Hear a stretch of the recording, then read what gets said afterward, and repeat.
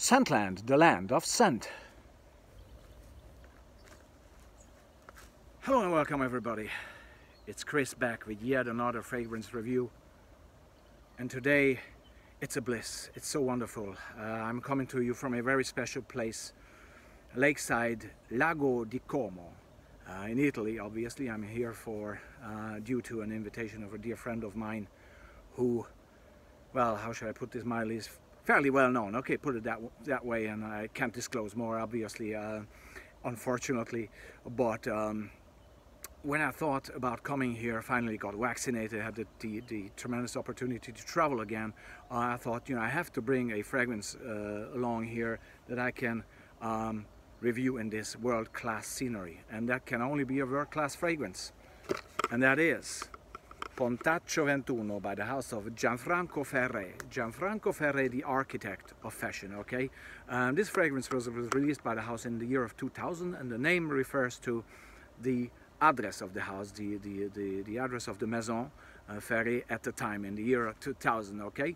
So this fragrance came out at a very special time. I think the year 2000 was something, at a time when there was lots of changes taking place in the fragrance market and the industry as well.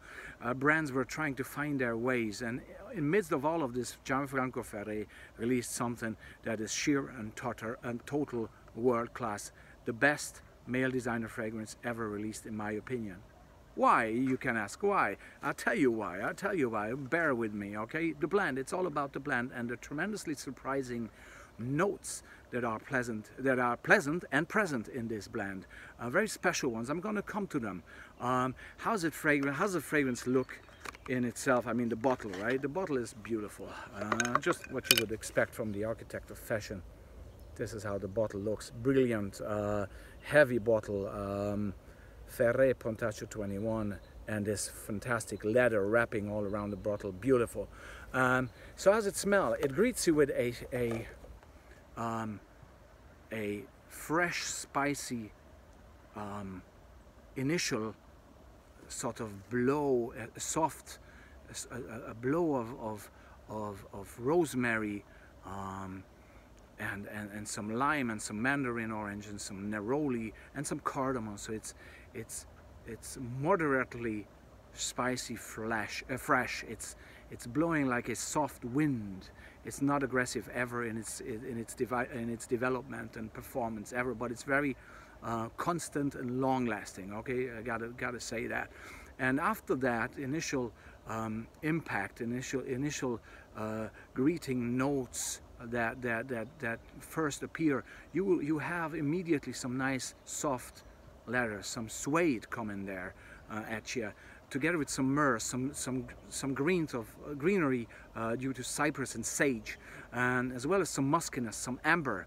And then come the three notes I totally adore in this: Angelica, Narcissus, and Jasmine. Together, these three, I've never seen them with any other fragrance ever. Okay, beautifully composed. And in the dry down, we have some patchouli to add some more backbone, but it really is not very prominent here. This is a soft, spicy, floral, suede fragrance that just lingers and lingers and lingers. Its performance, its longevity, its sillage, its projection is perfect. It's never pushy, but it's constant. It's like a second skin type of scenario. It's very elegant, but can be worn in casual laid-back scenarios as well. Again, so well-spoken, well-blended, intelligent fragrance to no end. The best blend I have ever come across, and the most special individual blend. This smells like nothing else out there, and it smells, I tell you something, it smells intimate, but not in the sexual way, in the personal way.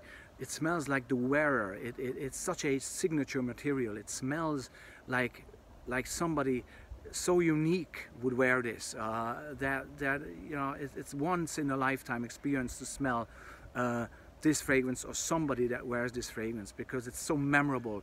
It's such a tremendously nice, perfect blend, okay, that I cannot exaggerate enough the beauty of this. And again, it smells to me very intimate, but not in a sexual way, in a very personal way. It smells very personal, okay. And if I should summarize, there's some people out there that tell stories about near-death experience when pictures of their life are passing by in front of them, and they see them, and this is how personal this is. Or another scenario: you sit in your leather chair in your 50s and look at your kids, look at your family, look at what you have achieved, what you've went through in your life, good, bad, indifferent, anything that made you the person you are today. This is how it smells, okay? This is for a complex person. This is for somebody who is happy and who is content and who is enjoying life, but staying away from the extreme, from the flashiness, enjoying life in good taste with good values, okay? Pontaccio 21, Pontaccio 21 is that type of scenario, okay?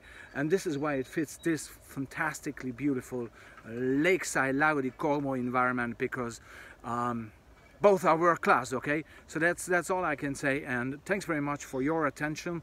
And that was me with Pontaccio 21 from the house of Gianfranco Ferre. Grazie e ci vediamo. I'm off for a nice dinner with some beautiful vino, Ciao!